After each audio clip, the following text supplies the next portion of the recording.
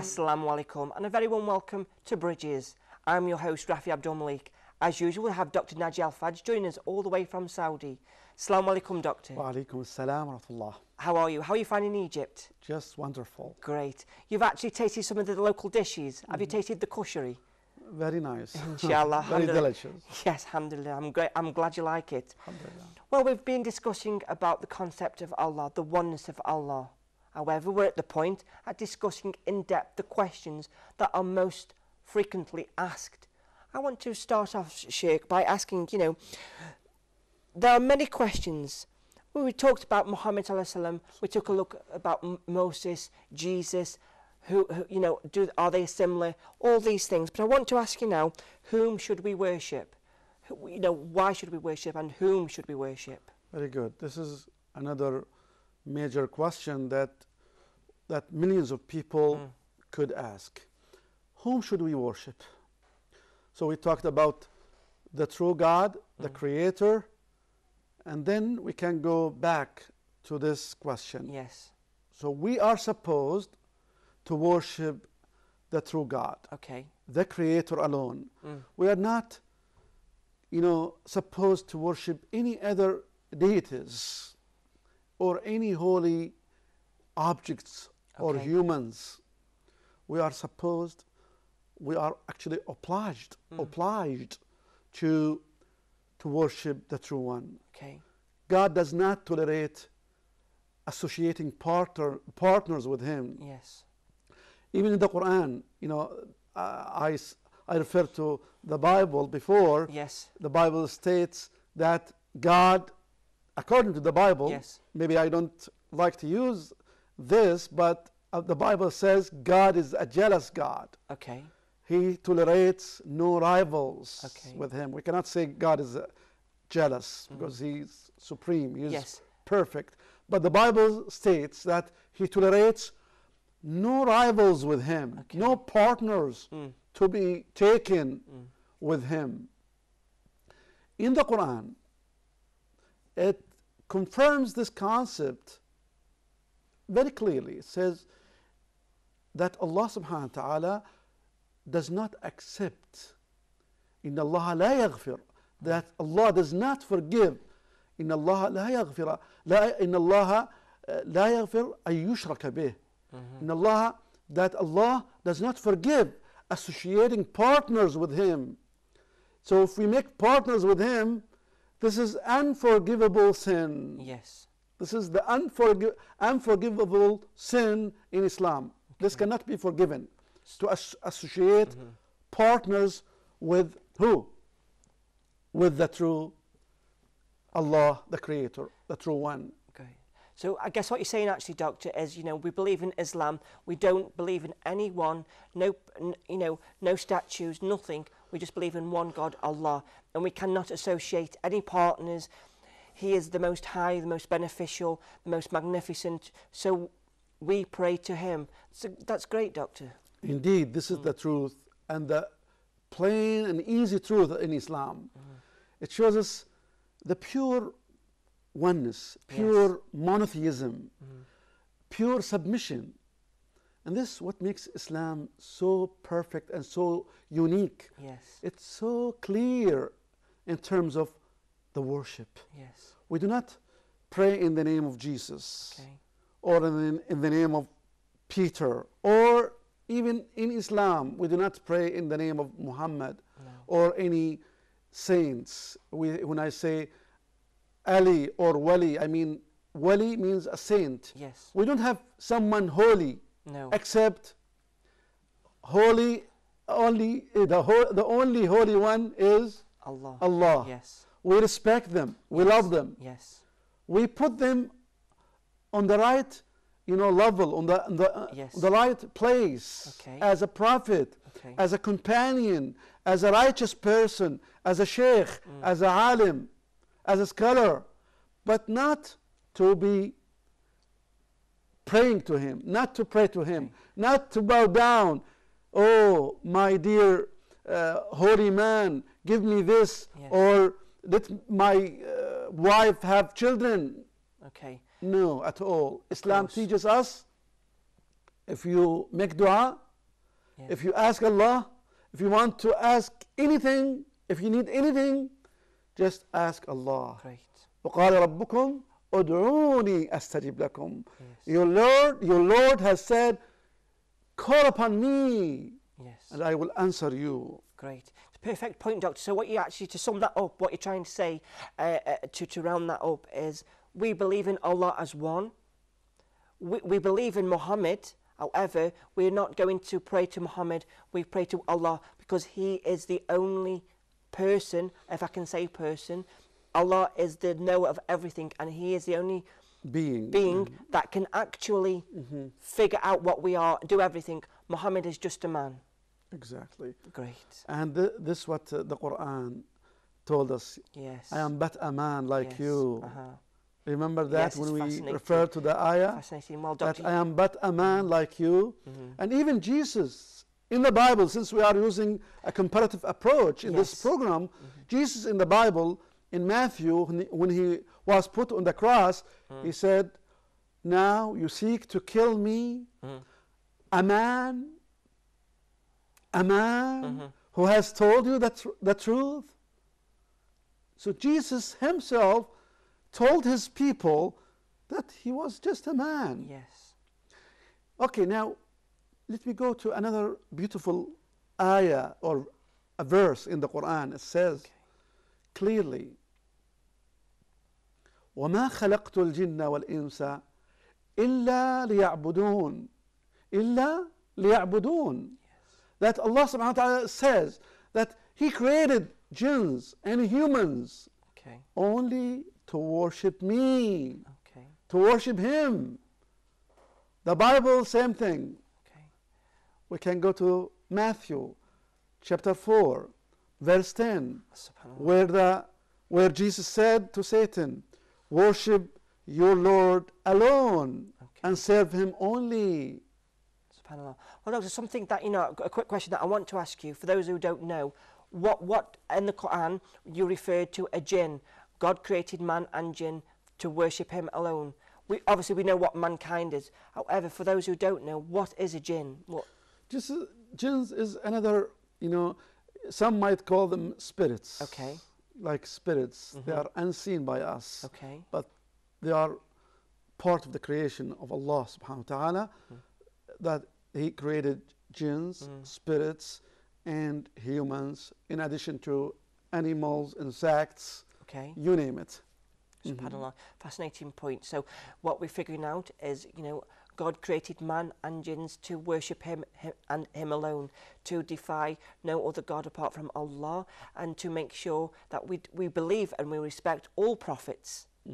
However, do not worship anyone, anything apart from Himself, Allah, the Creator. Actually, this is the original and a pure message of all the prophets and messengers throughout history, to believe in God and worship Him alone. SubhanAllah. SubhanAllah. Okay, now let's go please to another main question. Who are we? Yes. Who are we? Are we just humans to eat? Are we created as humans to eat and drink, sleep, play, work, and that's it? So who are we? Exactly. Doctor, it's a very fascinating question, because this is another question that I asked. Who are we? And we will discover, and another question that we're going to talk about is, why are we here? So, let's start by saying, who are we? Who are we as a race? Who are we as people? Who are we as a culture? Very good. Let's join, or let's add that question, the other question that you are talking about. So why are we here? Yes. So we can answer these together. Two questions. Yes. Who are we? Yes. And why are we here? Exactly. So we must know ourselves first. Yes. And then, when I know myself, then I have to ask, what is the purpose? Yes. What's the reason? Why? Exactly. Why I am here? Exactly. Is it why I'm here in this place, in this studio? why I'm here in this country or in this place, or the big question, why are we here in this world? Yes. In other words, why were we created? Exactly. What is the purpose? Yes. Doctor, it's a fascinating question. That is a question, you know, why are we here? We can all figure out in this modern day life, we have, you know, psychologists, psychiatrists, figuring out for people. They are searching for something. They are like lost souls.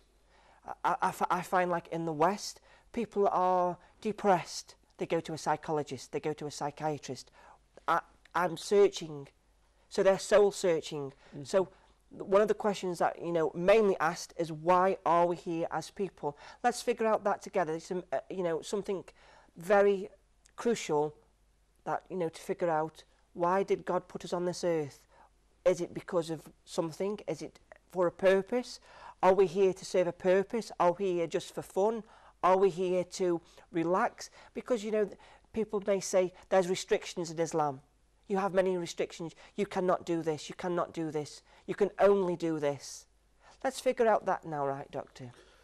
You know, brother, the Quran gives us beautiful answers. If we go to the Quran, and this is my personal brotherly advice to my dear viewers. Yes. Let's go back to the Word of God, the Quran, the last revelation sent to the Prophet Muhammad sallallahu alaihi wasallam. You will find your answers. You will find answers for your questions. Yes. So we will find easy, just easy and plain answers that we can comprehend. Great. As I mentioned before, وَمَا خَلَقْتُ الْجِنَّ وَالْإِنسَ إِلَّا لِيَعْبُدُونَ, that Allah created humans and jinns, spirits, to worship Him. Great. In another verse, Allah subhanahu wa ta'ala said that I created you and those who were before you to worship me. Well, Doctor, I have to stop you there because that's all we have time for in this part. Join us after the break where we'll continue this discussion. Assalamu alaikum. Assalamu alaikum, and a very warm welcome back to Bridges. Before the break, we were discussing why are we here and the reason. Let's talk further, Doctor. We were talking, you know, why are we here? What's the purpose? Why are we on this earth? Beautiful. Brother, I was, before the break, I was referring to the Quran, that the Quran answers these critical questions. Yes. Like, who are we? Yes. Why are we here? Okay. If I may, please, let me go to a verse to share with you, a verse from the Quran. Inshallah. It says, O mankind, all mankind, not all Muslims, no, all Arabs. Yes. Just let's listen to that beautiful verse. It says, O mankind, Ya ayyuhan nas, O mankind, worship your Lord, worship your Lord, who created you, created all of us. Yes. All of us were created by who? We are created by Allah. Allah. O mankind, worship your Lord, who created you and those who came before you, that you may become righteous. The end is, the goal is to become righteous, to have piety, taqwa, and being righteous. Another beautiful verse.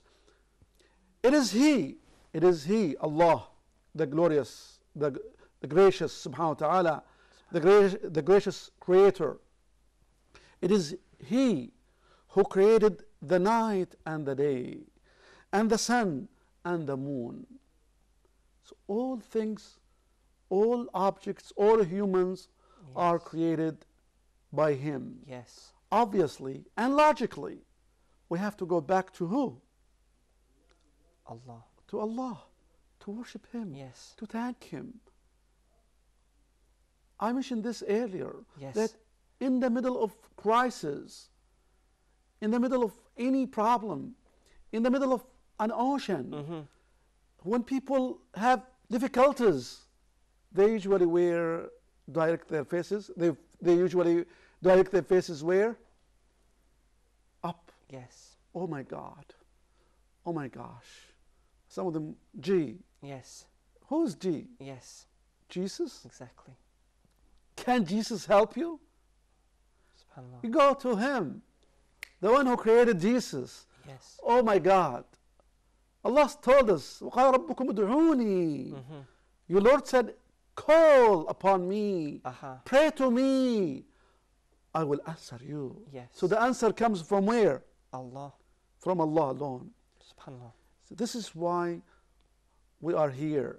Yes. To know Him, to worship, and to worship Him. As the Quran says, yes, that He created you and those before you, those who were before you, that you become righteous. Yes.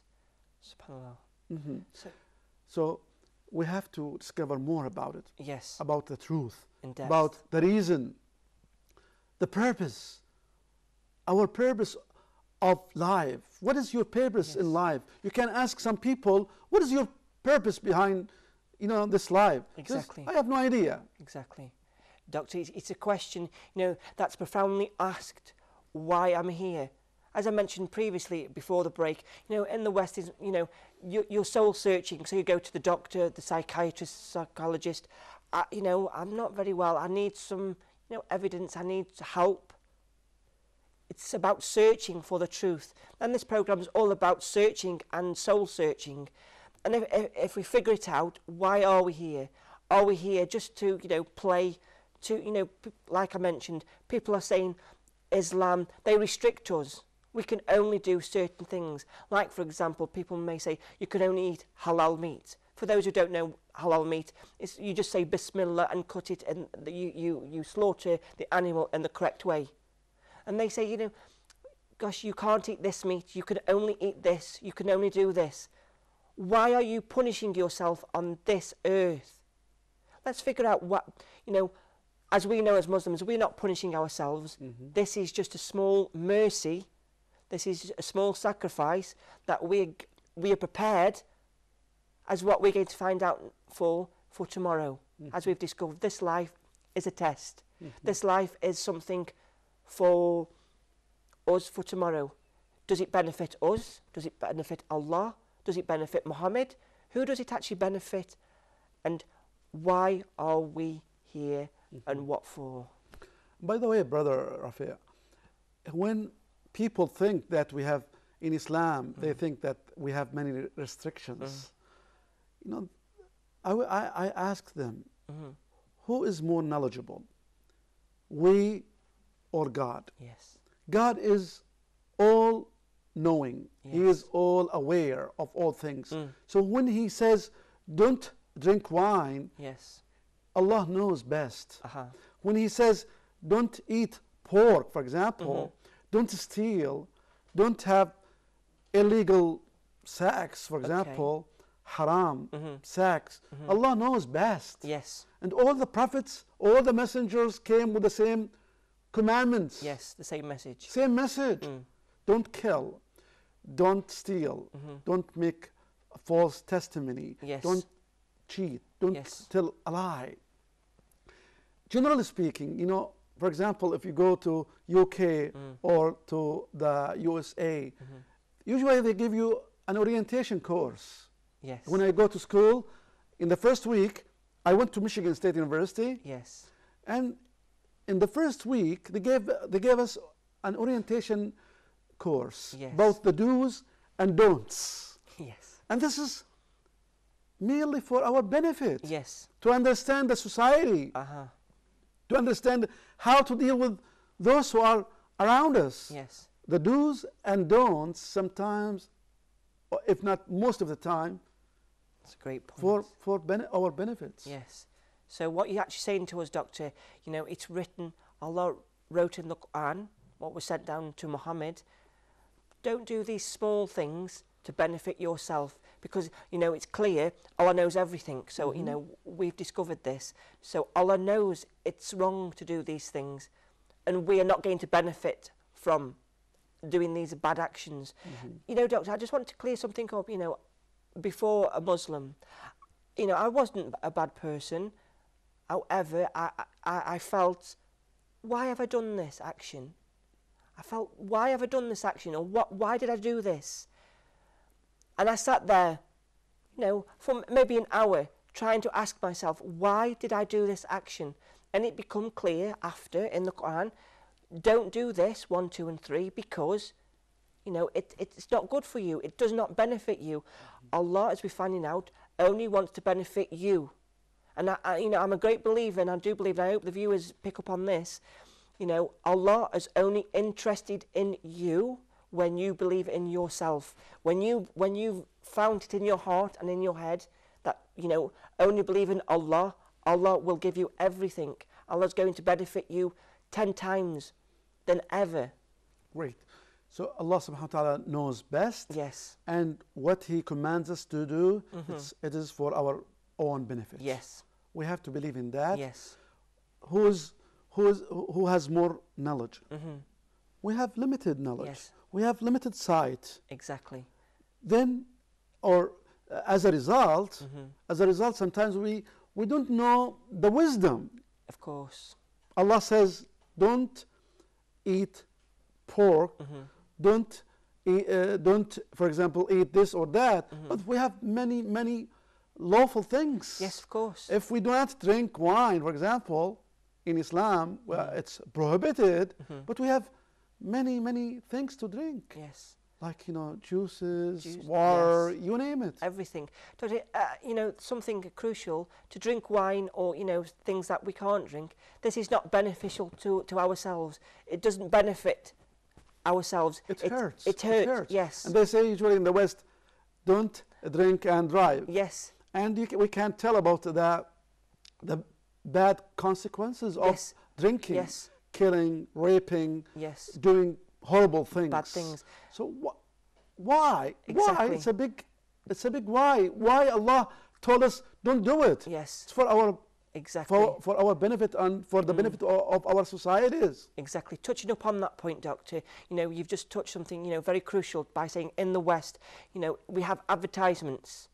And I'm seeing quite clearly in the West too many advertisements.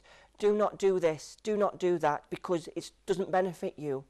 I mean, if you look at statistics in the hospitals of how many, you know, cases or accidents we have because people are drinking, and where does it lead to? So let's not focus upon, you know, the drinking or, you know, what's wrong, because we know it doesn't benefit us.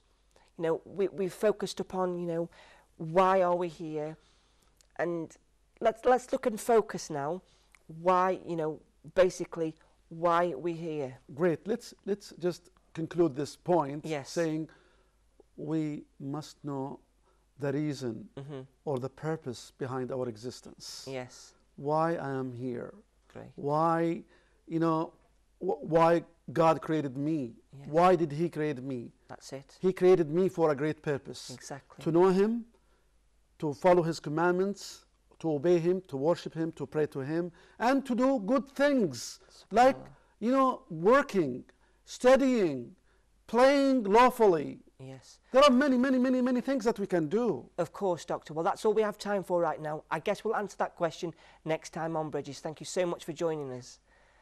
Well, thanks for watching us at home. Until next time, take care. Assalamu alaikum. From the mountains to the